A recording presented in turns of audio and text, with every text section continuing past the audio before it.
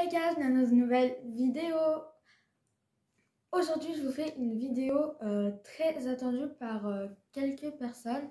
Mais vraiment ces quelques personnes, elles me l'ont beaucoup demandé pendant les vacances si j'allais la faire. Et du coup je la fais aujourd'hui, c'est logique. Et c'est un back to school, donc je sais pas du tout quand cette vidéo sortira. Parce que là j'ai fait un What's on my phone, je sais même pas si je vais le publier. Parce qu'il y a des vidéos que je tourne mais je sais pas si je vais les publier. J'ai fait un vlog de mes vacances. J'ai un peu la flemme de faire le montage, il va être très long à mon avis. Mais bon, il faut que je réunisse tout. Enfin, j'ai tourné énormément de vidéos pendant ces vacances et il faut que je les monte et les publie. Mais c'est beaucoup de travail, donc je sais pas quand cette vidéo sortira. Mais en tout cas, si elle sort après la rentrée, j'espère que votre rentrée s'est bien passée. En tout cas, moi, je sais pas. Parce que là, je suis encore en vacances, je vais aller au parc Astérix, donc c'est pas encore la rentrée. Donc bon, c'est parti pour le back to school. Donc ensuite, on va passer au classeur de SVT. Donc lui, j'ai depuis l'année dernière, donc la 5e. Il est comme ça. Alors à l'intérieur, on devait faire quelque chose d'assez simple.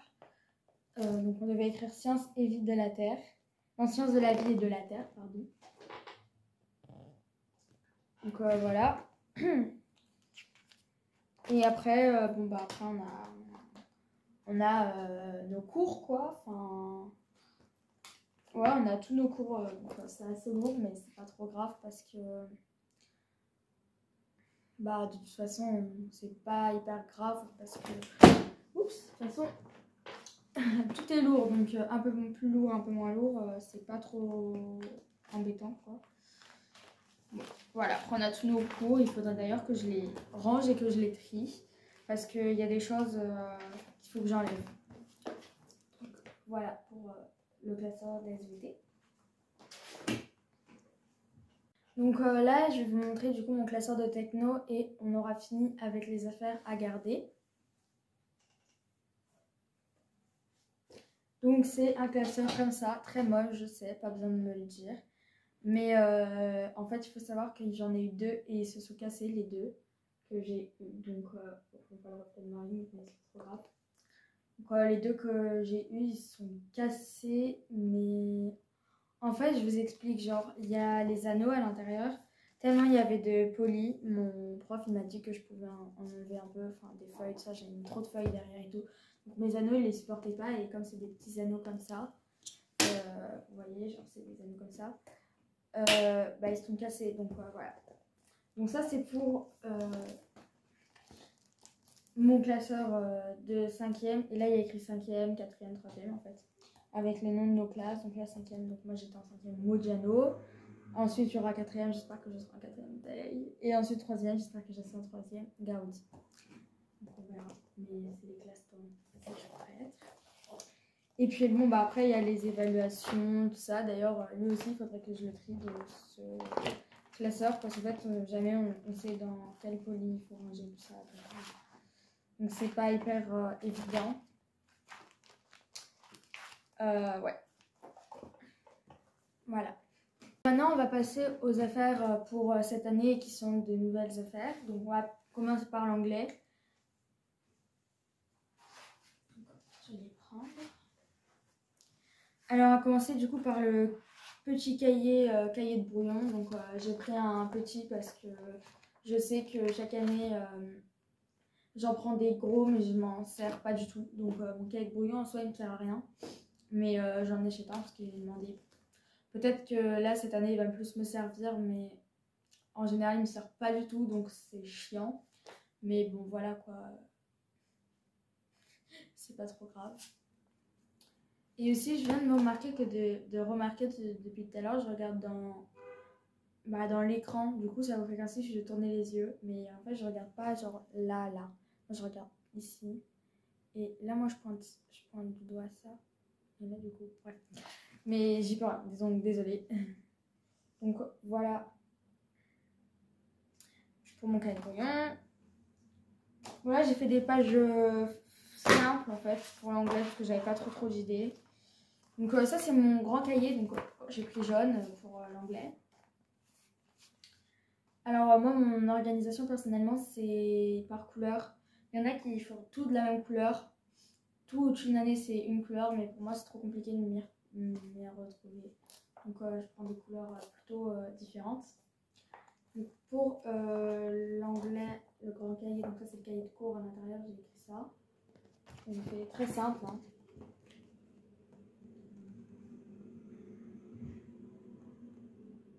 Parce que ça, il faut que je vous dise, j'avais carrément la flemme de faire un truc compliqué, de me prendre la tête.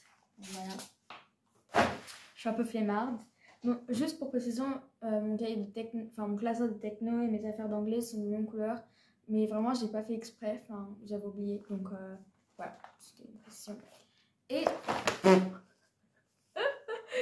mon lutin d'anglais, du coup. Ça, c'est un lutin d'évaluation en général, donc c'est pour ça que j'ai écrit en anglais. Parce qu'en général, il va rester à la maison. Et c'est pour ça que ici, c'est très vide. Mais je vais écrire quatrième ici. Donc, ne vous inquiétez pas.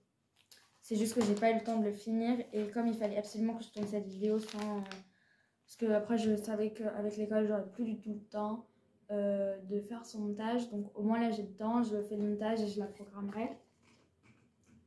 Ici, donc voilà. Maintenant, on va passer aux affaires d'espagnol. Donc, c'est parti. Donc là, je l'ai sur moi. En espagnol, cette année, j'ai fait rouge. Donc, voici mon petit cahier d'exercice. Donc ça, c'est un cahier d'exercice. À l'intérieur, j'ai écrit comme ça. Espagnol. En bas, j'ai écrit Años. Et là, j'ai écrit mon prénom et mon nom. Et c'est plutôt volumineux comme cahier. Comme l'année dernière, il m'en a fallu un peu plus que un. Donc, au moins, j'ai pris un 140 pages. Et d'ailleurs, il y avait plus de pages dans ce cahier que dans mon cahier de cours, mais c'est pas grave parce qu'il est plus petit, donc en soi, je vois pas trop la différence. Ensuite, j'ai mon cahier de cours d'espagnol, donc là j'ai fait ça. Donc là, on rentre dans du un peu plus élaboré au niveau des pages de couverture. Enfin, élaboré entre guillemets, parce que c'est pas hyper wow, c'est juste des lettres en relief. Et c'est pas encore ça. Et enfin, le lutin. Donc là, c'est celui, la page de garde qui m'a pris le plus de temps. Tiens, j'ai oublié d'enlever une étiquette. Bon, je la ferai plus tard. Donc c'est la page de garde qui m'a pris le plus de temps. Tout simplement pour les cuissons, parce qu'en fait, j'ai fait vraiment tous les détails à l'intérieur. Donc, je vous montre un peu de près. Bon, je sais pas dessiner, mais bon, voilà, quoi, j'ai fait quelque chose à peu près beau. Et ça, c'est pour toutes les cartes mentales qu'elle nous donne. Et j'en ai déjà de l'année dernière, ça. Donc, j'ai 2 lutins de cartes mentales qui sont remplies de l'année dernière. Je sais pas trop si je vais les amener à l'école. Enfin, on verra. Et aussi, j'ai pris un lutin. Cette année, j'ai pris un lutin avec ça à la fin. Tout simplement parce que si j'ai la même prof d'espagnol que l'année dernière, elle nous donne une carte de participation, une fiche de participation. Et donc voilà, et aussi si j'ai plus de place en attendant d'acheter un nouveau classeur, bah, je mets tout ça là. Et c'est plus pratique, un nouveau lutin. Voilà. Du coup, pour continuer dans les cahiers, je vais vous montrer mon cahier de musique. Bon bah c'est un cahier basique, je pense que tout le monde a le même en fait. Enfin nous c'est celui qui est imposé à l'école d'avoir lui. Donc... Enfin c'est un grand cahier, donc en général tous les élèves prennent lui. Donc il faut, si c'est des cahiers en carton qui peuvent s'abîmer, il faut les mettre une couverture quoi, donc bah, c'est ce que j'ai fait. Et à l'intérieur j'ai écrit ça comme ceci. Je sais pas si vous voyez, ce que je sais pas trop ce que je vous montre. Donc là j'ai écrit musique comme ceci. Ici j'ai mis do, ré, mi, fa, sol, la, si, do, ré, etc. Des petites notes. Ici mon nom et mon prénom. Et l'année 2021-2022. Ça fait bizarre de dire qu'on va passer en 2022, mais bon, c'est pas grave. L'année est passée très très vite, je dirais.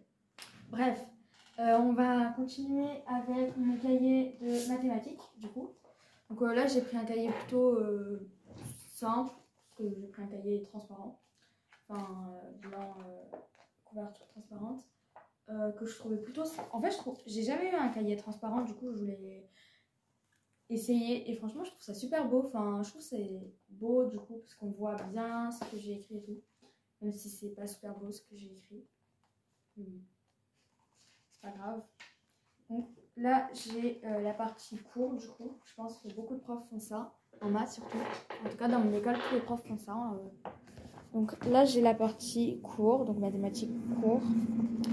Et ensuite on fait comme ça, on fait comme ça. Et là on a la partie exercice. Et pour essayer de différencier, là j'ai fait rose et violet. Et là j'ai fait violet et rose. Voilà. C'était l'info à ne pas manquer, entre guillemets. Alors j'avoue être une grosse flippette, mais là je suis vraiment en flip. Genre j'entends du bruit, mais je sais pas qui c'est. Bon. Voilà. Ensuite, on va passer au cahier de physique-chimie. Et ça, c'est l'une des pages de garde de mon cahier. Sûrement flip là. Que j'aime le plus. Donc il est vert déjà, comme ça. Et à l'intérieur, j'ai mis un sacré bout de temps à le faire. Là, je les garde.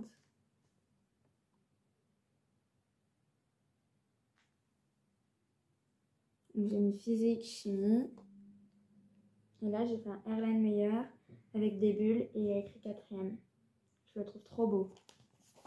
Je trouve que j'ai vraiment bien bossé cette année sur mes pages de garde et tout. Bon, j'ai beaucoup de moustiques qui me grattent, je suis désolée.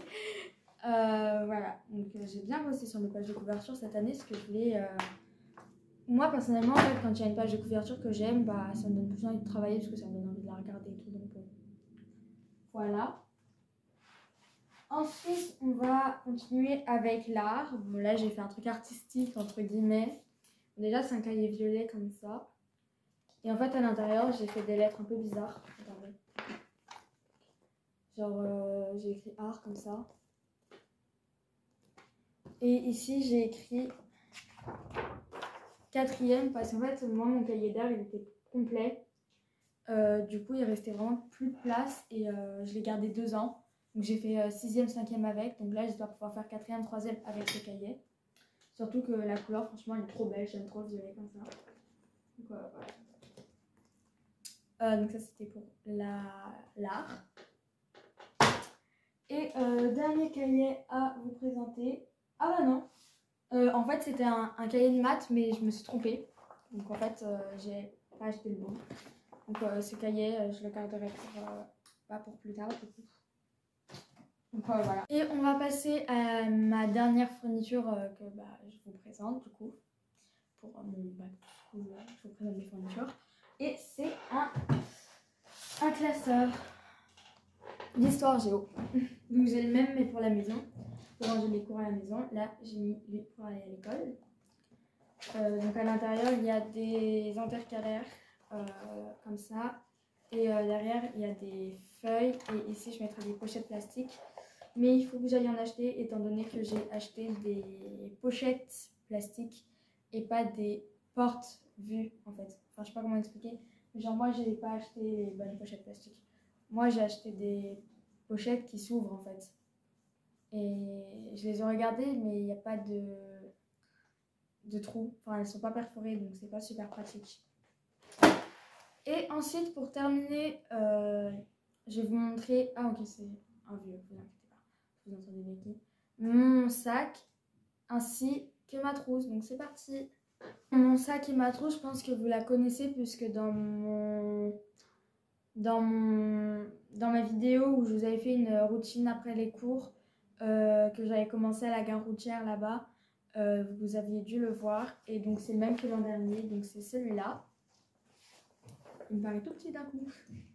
Donc il est comme ça, donc j'espère qu'il sera assez grand pour la 4e parce que j'ai pris les manuels papier et non numérique comme ça marche jamais pour moi, donc ça m'énerve. Comme j'ai jamais de chance. Et donc sur mon dos, je vais vous montrer ce qu'il donne.